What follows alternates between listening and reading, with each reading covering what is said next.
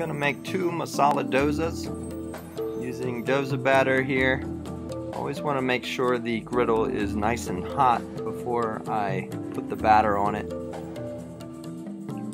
Once I do add the batter, I like to let it sit for at least 30 seconds to a minute, and I'm putting a little bit of oil around the edges and the center.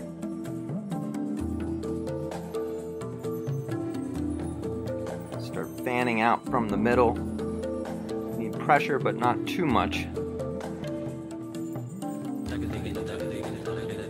Spread the hot oil around the dosa, the potatoes in the center, and 2 folds. These dosas are going to be topped with the coconut chutney.